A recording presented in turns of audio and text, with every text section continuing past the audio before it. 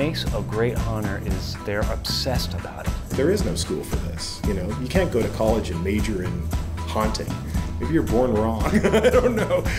Scare School is the first chance our monsters get to work in their maze, without a mask, without makeup. People will touch you. Be safe, stay out of their face. You'll know when someone's gonna hit you most of the time. Get out of the way. Enjoy the night tonight. Don't get too drunk. Don't hit the monsters or the zombies. And have a good time. To get to work with the greatest names in horror and rock stars like Slash, you know, that's just something I couldn't have envisioned when I was back in my parents' garage building haunted houses as a kid. My name's Donald Juleson. This is Nightmare on Loganberry, and I've been doing this for 13 years now. This is my mom's house. What are they doing this year? I think this is what we always do. We're like, Did you see what the neighbors are doing across the street? This is a Rotten Apple gang haunt.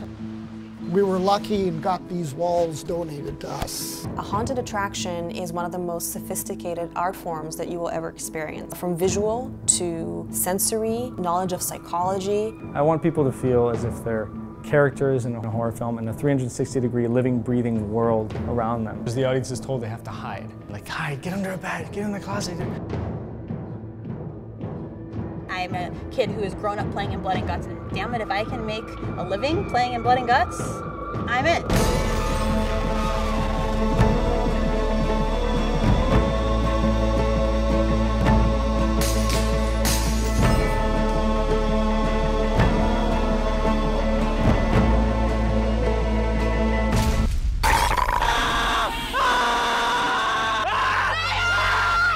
We didn't actually go through the haunted house, but we could hear it. I'm scared, I'm scared, I'm scared. There was some really crazy stuff going on in that house. It seemed way over the top. No longer a haunted house, more like a terror experience. I think, like a lot of people, I came to McKamey Manor through YouTube. Russ films everything. It's not just scaring people, you have to scare them right so the camera can see it, because the camera is what makes the movie. What makes the movie is what makes the fans. My favorite shot is up close and personal, 2 to 3 inches from your face. That's how we can see the fear in your eyes.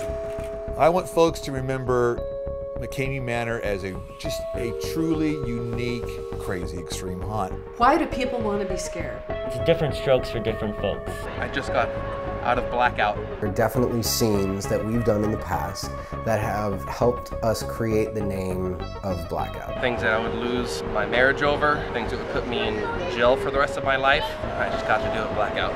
I'm more the fan of the traditional kind of haunts. It makes me really sad to say, but I think the traditional haunted house community just hates us. We're in a world of extremes. Someone's trying to outdo somebody else. I mean, how often is someone going to want to have a bag put over their head and have a gun stuffed in their face?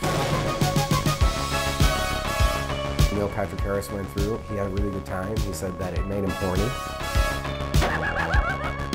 A couple of neighbors don't like us. They call the cops on us. They hate us. Talk about his other job. Russ is a wedding singer. I needed to go all in on something.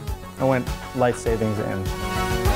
My wife sees Halloween as a mistress that I cheat on her with. It's the best job in the world because you get to scare the crap out of people. It's so scary.